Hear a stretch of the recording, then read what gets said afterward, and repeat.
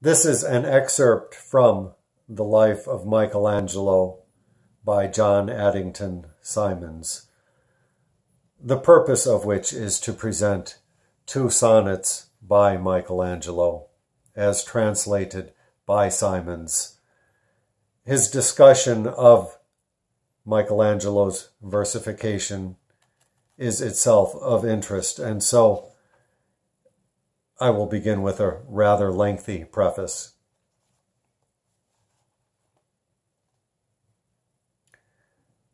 The thoughts and images out of which Michelangelo's poetry is woven are characteristically abstract and arid. He borrows no illustrations from external nature. The beauty of the world and all that lives in it might have been non-existent so far as he was concerned.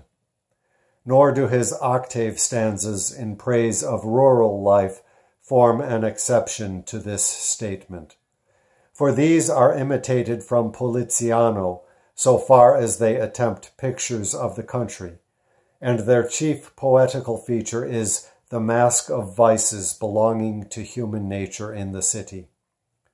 His stock in trade consists of a few Platonic notions and a few Petrarchan antitheses.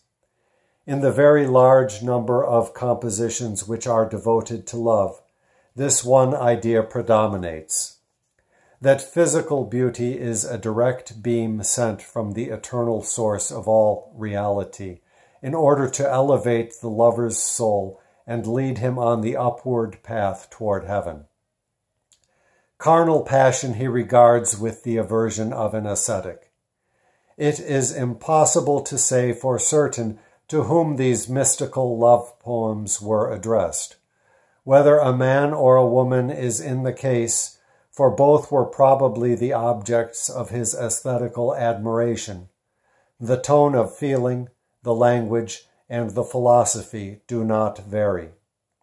He uses the same imagery, the same conceits, the same abstract ideas for both sexes, and adapts the leading motive which he had invented for a person of one sex to a person of the other when it suits his purpose. In our absolute incapacity to fix any amative connection upon Michelangelo, or to link his name with that of any contemporary beauty, we arrive at the conclusion, strange as this may be, that the greater part of his love poetry is a scholastic exercise upon emotions transmuted into metaphysical and mystical conceptions. Only two pieces in the long series break this monotony by a touch of realism.